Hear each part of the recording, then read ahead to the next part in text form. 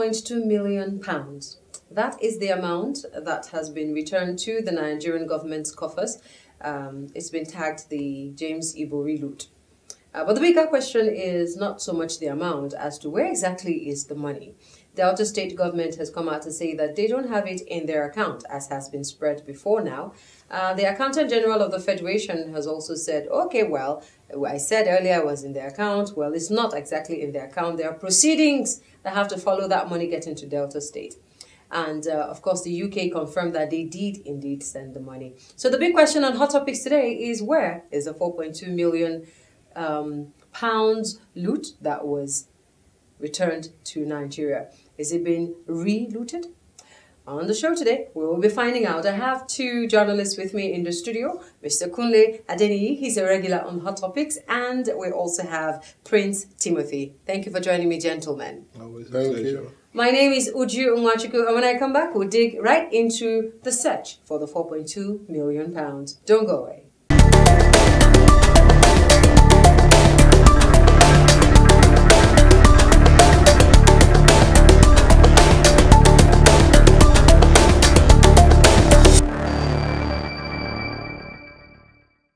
All right, so welcome back. It's still Hot Topics. We're going straight into the conversation of the day.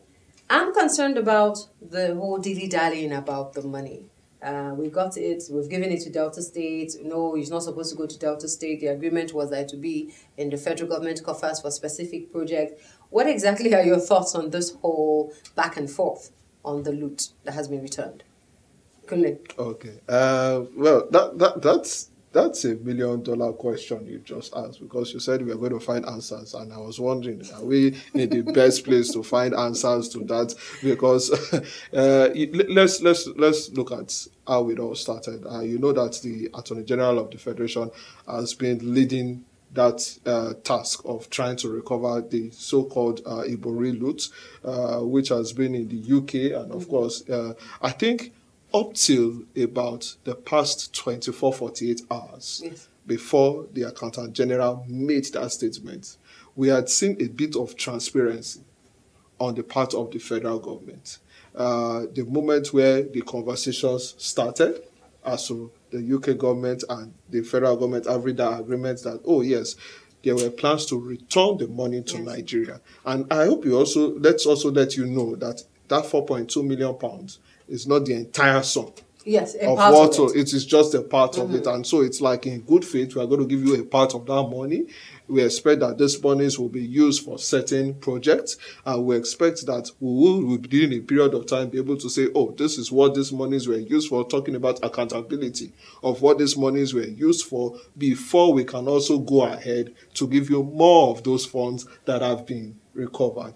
And so I think from the point where these discoveries were made to the point where these agreements were made, the federal government was transparent as to, oh yes, this is what we are going to use this money for, although there were conversations as to who does the money originally belong to. Does it belong to the federal government, or should it be returned back to the Delta State government, because that money was looted by an individual from the coffers of the Delta State government. Now, that is a different conversation entirely, although, I mean, as at the time where the federal government was being transparent over this issue of the funds, and we were expecting this fund from the UK government, some of us applauded it. Why? Because, look, we said we needed to be accountable for all of these funds. And it was even a good thing first that monies that were looted out of this country was finding their way back. But then the problem came, and of course, we got the confirmation from the Attorney General that, yes, this money had come to the federal government. And of course, it was going to be expected that now that this money had come in, we were going to see, like in certain areas, even though some of us still had issues, when the federal government said, oh, this money will be used for the healthcare sector, this money will be used for the transport sector. For us, it still felt like a blanket statement. And so what exactly this money is, we wanted to go into details in what aspect of the healthcare sector you are going to infuse these funds into. In transportation sector, just like we had the Abacha loot, where we were told the Lagos-Kaduna Rail Expressway and the likes of them. We wanted specifics so that we could also monitor that, yes, a certain amount of these looted funds will also go into this project, and then we can trace and say, oh yes, did the federal government live up to its own side of the bargain? But we have not even gotten to that part. And just as the money got and dropped into the federal government account, then the question as to, okay, what was the process and the likes, and then the investigations at the National Assembly came, and the bombshell was dropped. The Accountant General, who should have the records of this fund, talking about Ahmed Idris, was asked the question about the... shaking on his seat, feeling like someone under pressure, comes out to say that the money was returned to the Delta State government, which in the first place was not the agreement that which the federal government signed with the UK. In the agreement, there was no detail, that there was no plan whatsoever that this money will be returned to the Delta State government. The money will be given to the federal government for projects that had been set aside.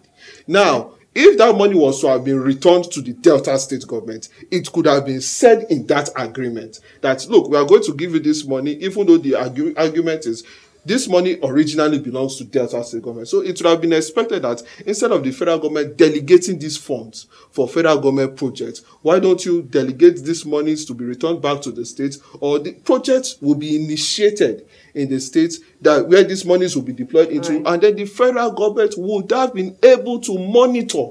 Okay. Let me take the wind off you there and ask Prince. So ideally, who should the monies like this be returned to? In this specific instance where it was taken, so to speak, from the Delta State government, should it go back to Delta State, or should the federal government decide, or should the returner of the money decide where it goes? And that is the UK in this case. Thank you so much. If you want to talk about fairness, yes, justice, and truth, it is typically back to the sender. Okay. And it will go back to the Delta State government. Okay. This is money that an ex-governor took from the coffers of the state government. Federal government have no business with it. That money belonged to Delta State government. And that is what it should be going back to.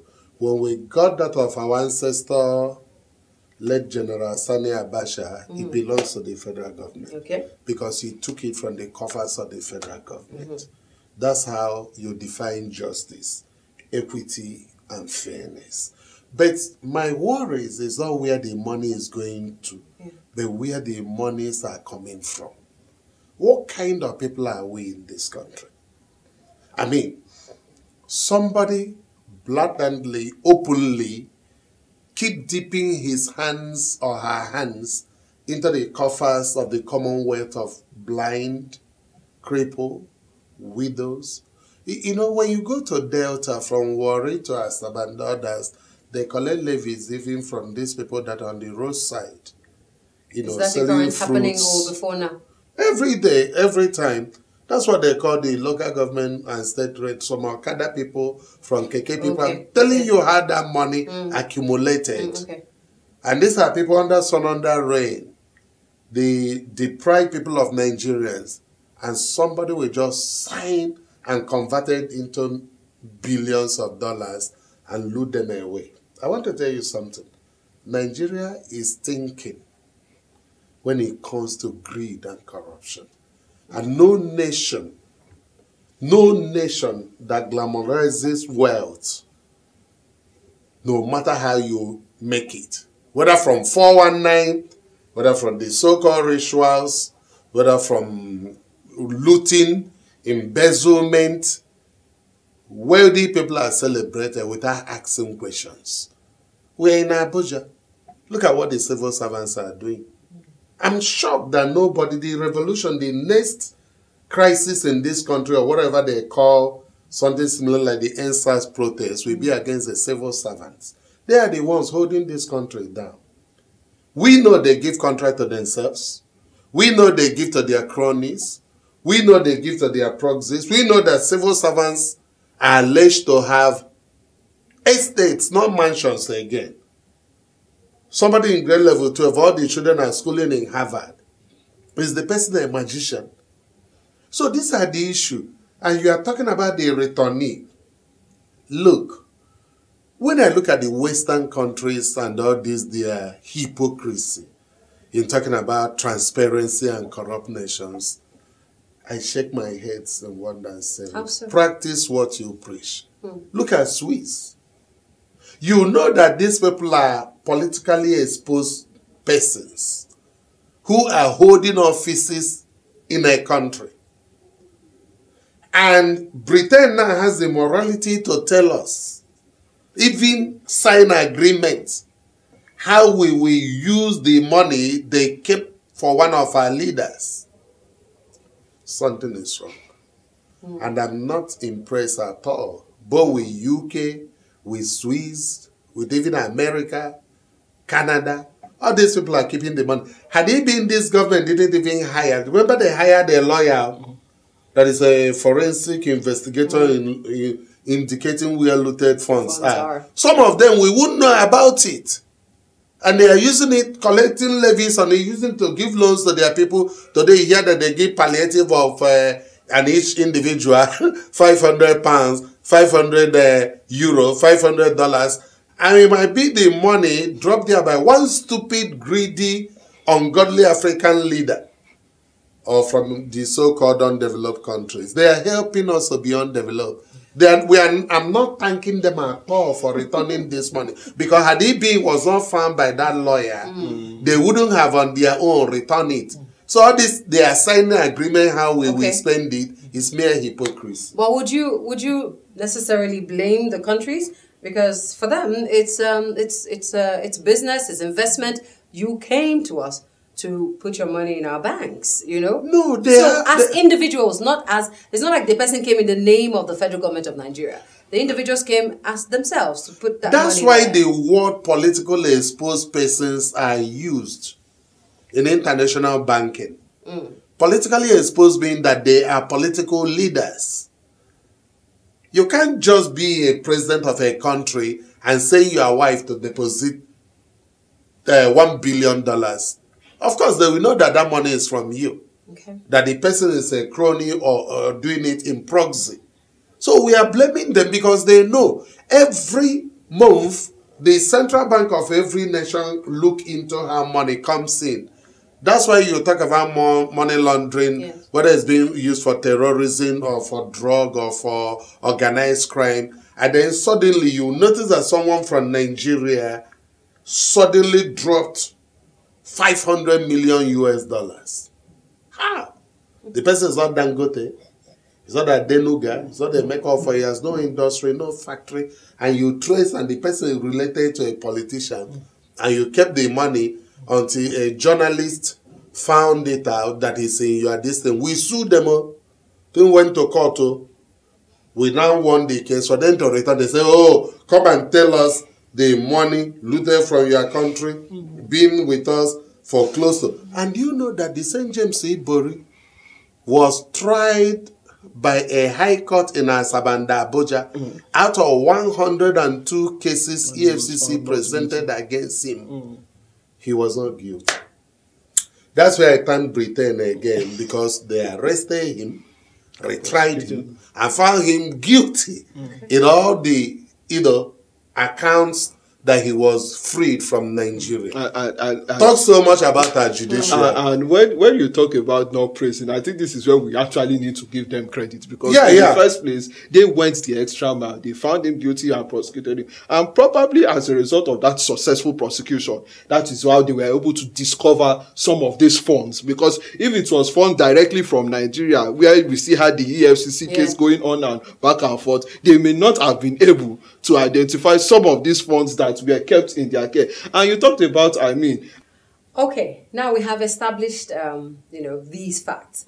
My major concern now is, how does all of this make us look on the international scene? Nigeria is among the African countries that benefits a lot from AIDS, grants, PT money, like some people have called it. And then we're doing this with recovered fund, where we don't know exactly where it is, who should it go to, who has it. At the moment, we cannot categorically say, okay, the money is headed here or headed there, or the money is in this particular place. Tell me, how does this make you feel with, how this portrays Nigeria as a nation on the international scene? Now, I think first of all, it makes us a mockery before the international scene. And of course, there is a breach of trust. Okay. Because you need to look at these issues. An agreement was signed. this is what we expected was going to happen.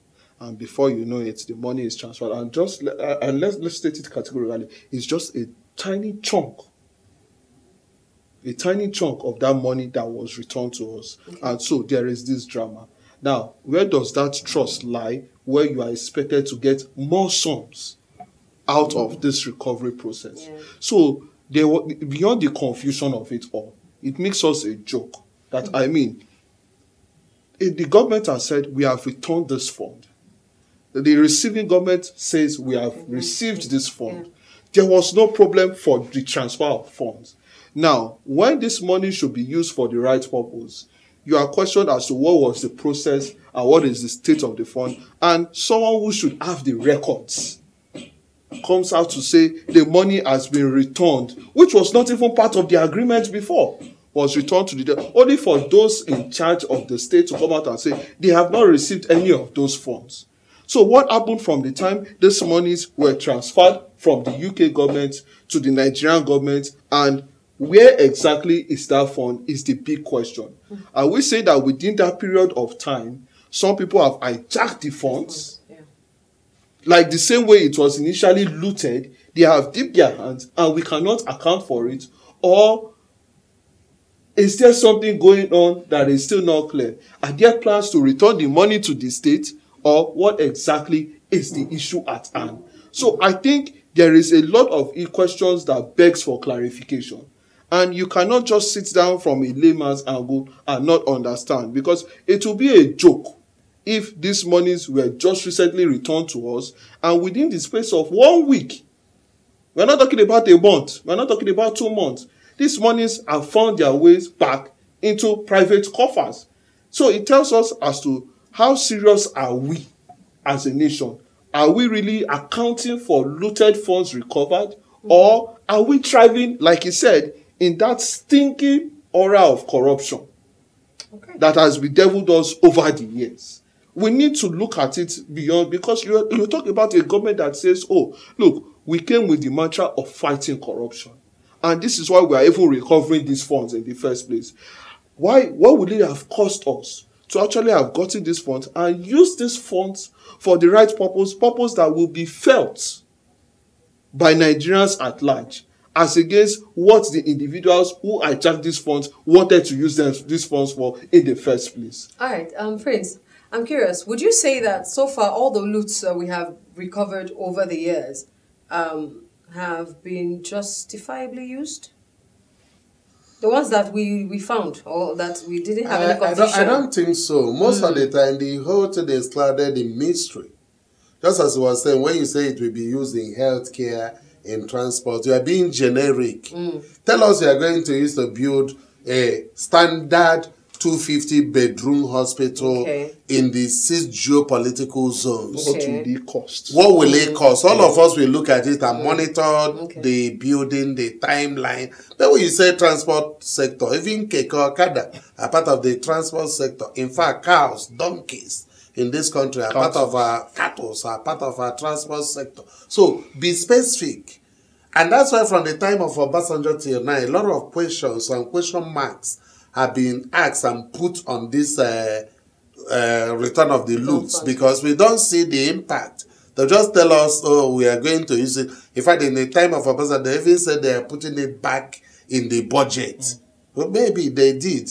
But this thing, people need to see specific projects. We can pinpoint something like this standard hospital or Lamajeri schools or nomadic schools or special science schools. We go and monitor and see it being done, not just telling us you are putting it back and somebody with deep hand, as you say, and take it back. But when you are saying if the loot has disappeared, do you know in this country that there was a time that a 25,000-tonner ship carrying crude oil that was through bunkering, they seized the ship. If you want to envisage what I'm talking about, the ship length is from here to the central bank. And that ship vanished with the crude oil till today. Nobody was arrested. Nobody was prosecuted. Nobody talked about it. Died like that. There was a time I was investigating what happened to those school children, about 142 or thereabout, that died in Sosoliso. Few months before that, 4,000 or so kVA generator was stolen from International Airport of Port Harcourt. Do you know what it means for somebody to take away even 1,000 kVA? You need how many forklift trailer to do it? Till today, nothing has happened. So we are in a country that prosecuting of people who are doing this is near impossible. Because both the lawyers, the senior advocates are involved. Yeah. They go and get what they call perpetual injunction. There is an ex-governor now enjoying perpetual injunction that he will never be arrested by EFCC, ICPC, police, or anybody till he dies. And up to 70 corruption charges are hanging on his head. So what can, that's why people, honestly, he said it all. Other nations are seeing this country as a joke. That's why when you take out, this is not a joke. I wanted to go to Cotonou. To Cotonou. A faith-based group invited me for seminar. And I say, what's the sense of flight? Let me use motor at the semi-border. The immigration of the Cotonou people took me to their rooms, and I said, oh my God, I'm going to Notre Dame. They said, what's Notre Dame? I said, Notre Dame Catholic Church, Cotonou. They said, what are you going there to do? I said, the priest. And the lay people invited me to talk to them. So, what are you? I said, I'm a Catholic.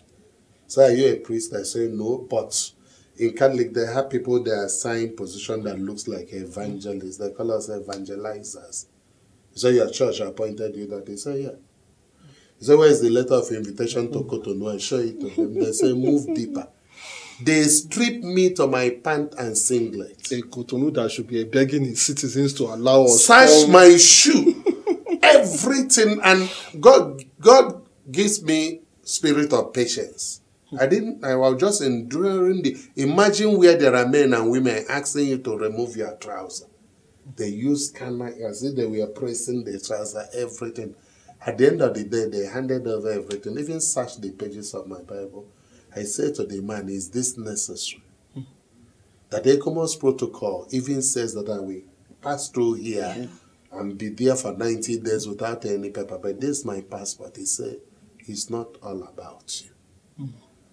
Day before yesterday, 4 pastors plus their general overseer. We allowed them to go, but on the second thought, we searched only one. Okay. Quantities of cocaine, hard drugs were found on them. They showed me the pictures. So this is the issue. So when you are parading yourself, you are holding diplomatic passport, the red passport, you are in Nigeria, people know that you are joking. They don't take you seriously. They don't take you seriously. How many direct foreign investment are we having again? All of them are going to Ghana and South Africa, even Twitter and others, because they have more stable way of recovering their money if anything happens. But here, like I say, we are stinking in corruption and in greed. And here is only a place where you can point the house of a politically exposed person and say, this is the shopping mall of the wife of a governor. This is the refinery of a minister. This is the ship bought by the government official. And the people in civil service, this is their estate. Jobs that are supposed to give their children are being sold. And nobody is talking. It is obviously an unpleasant. As more hot issues, unveil themselves, we'll bring them to you right here on Hot Topics on The Beach TV. Thank you so much for joining me, Mr. Kule Adini and Prince Timothy Ofwebu. Thank you so much, gentlemen. And to you out there, please don't forget to like, share, and subscribe this video. I'll see you next time on the Hot Topics.